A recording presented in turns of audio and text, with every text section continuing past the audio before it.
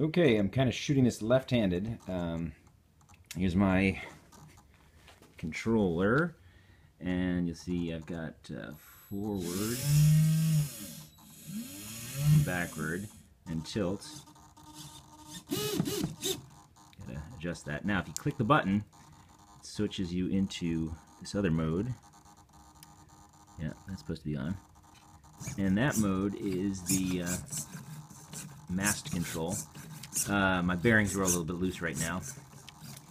But I've got to basically, at this point, I'm going to be redesigning the carriage quite a bit to accommodate. I'm putting in new motors. I got a bunch of new bearings and things, so that's just a hint from now. And switch modes. So I might have multiple joysticks or something like that eventually, but I do like this idea of having different modes.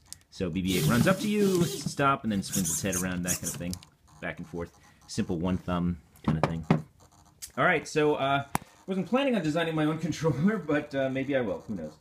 I'm not sure if the click button, if Ed and the other guys have that in theirs, but that'd be a cool thing to add if they haven't. Okay, cool. Thanks. Bye.